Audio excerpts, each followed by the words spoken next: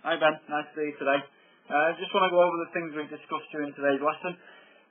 The main area that we talked about was really down to swing plane and swing path.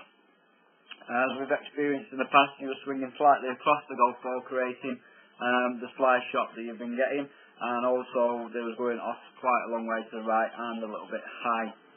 We did a little bit of work on it last time, but I think this time we just need to exaggerate it a little bit more, maybe go into a little bit more detail about it. So the swing on the right hand side that we took early on in the session, the one on the left is one of the practice drills we gave you to work on. At the minute we did video a practice swing, but you can hit golf balls doing the same thing as well. So we'll have a look at your swing on the right hand side. So we've put the little line up there just to show you what the ideal swing plane is. So it's the angle of your body, or the angle of your swing that you're going to rotate and swing the club around.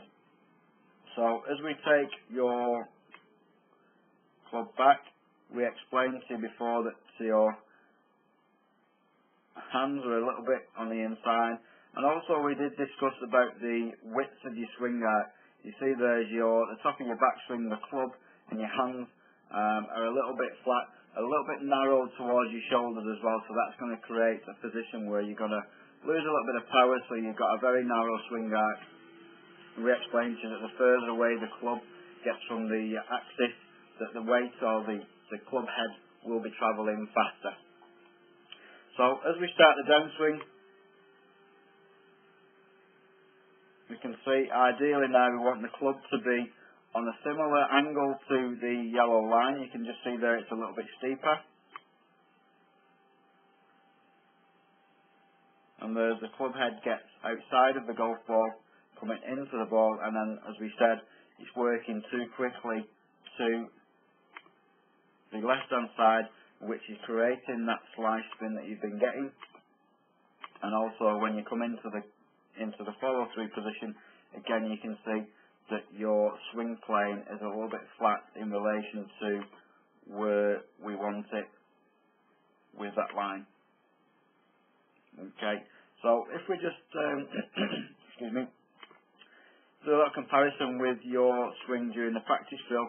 Now in the practice drill we had a basket just on the outside of the line behind, and also one just on the inside. So we said if there's any movements coming from outside the golf ball, you would hit this first basket here, and also if that basket wasn't there but you still made any movements from an out to in swing path, you would then hit this basket here. So the idea of the practice drill was to take the club outside the basket on the way back, but then obviously have the loop inside at the top of your backswing, bring the club back inside the basket on the way down, and then outside and around the basket in front of you there, just to make sure that the swing path is coming from an inside position and then curving naturally round the outside of the basket in the follow through.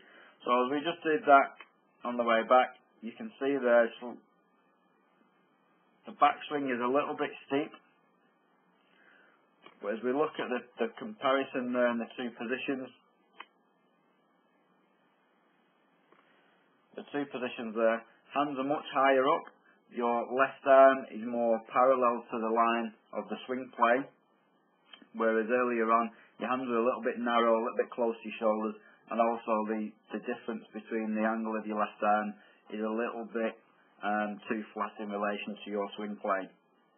So as I continue that swing through, there you can see that little bit of a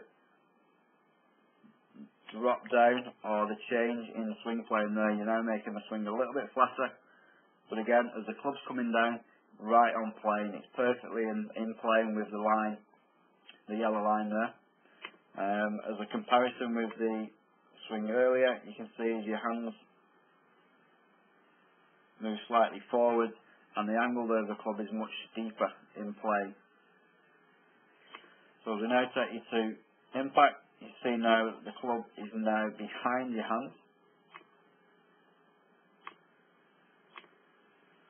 So now we see the club there is now behind your hands, and then it's going to be delivered from an angle which is inside there, coming into the ball from a nice inside position. Oops. So as we continue that swing down, you can see there's your club's coming from a much better angle from inside that basket, whereas previously your club there is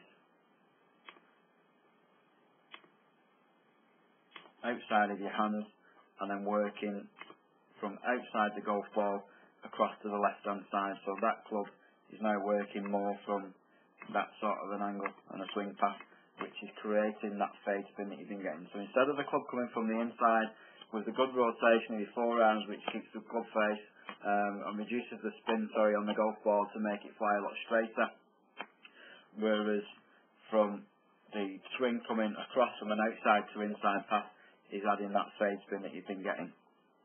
So, and if we continue to look into your follow-through position, we can see now where your arms are coming up into the finish position there. Again, your swing plane is still at the right angle, whereas earlier on you were pulling the club way too much on the left-hand side and getting the club a little bit too flat in relation to that swing plane. Again, all these things are allowing the club to be pulled across and creating that fade spin. So, going through the drills that we've got, you've got two baskets there, one on the outside, one slightly on the inside, so you're taking the club outside the basket on the way back. We've got a slight loop on the inside at the top of your backswing, and then we're bringing the club back inside the basket on the downswing, and then on the follow-through we're trying to curve it naturally around the basket on the outside. That combined with good rotation in your forearm should certainly straighten up that ball flight. So keep working on those drills. If you've got any problems, just give me a call. On the other hand, good luck with it, and I'll look forward to seeing you again very soon.